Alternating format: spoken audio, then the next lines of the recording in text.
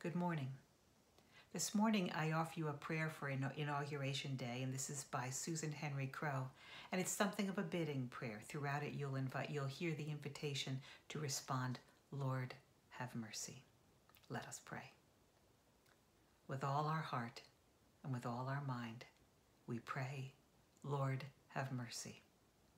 For the peace from above, for the loving kindness of God, we pray, Lord, have mercy. For the peace of the world, for the welfare of all people of faith, and for the unity of all peoples, we pray, Lord, have mercy.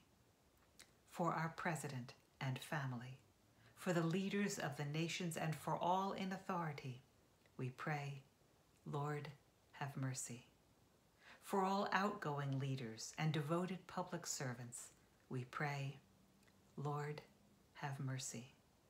For every city, town, and village, and all who live therein, we pray, Lord, have mercy. For the good of the earth and all of creation which God has given us, and for the wisdom and will to conserve it, we pray, Lord, have mercy. For the aged and infirm, for the widow and the orphan, for the sick and the suffering, we pray, Lord, have mercy. For the poor and oppressed, for the unemployed and the destitute, for the prisoner and captive, and for all who remember and care for them, we pray, Lord, have mercy.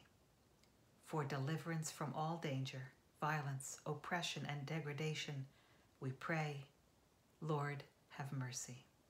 For those who faithfully advocate for justice and peace, we pray, Lord, have mercy.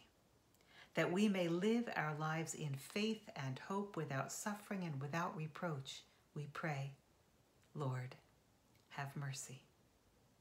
Defend us, deliver us, and in thy compassion protect us. Let us commend ourselves and one another and all of our life to the life of love and compassion, and to thee, O Lord our God. Amen. As you go into this day, know that God is with you.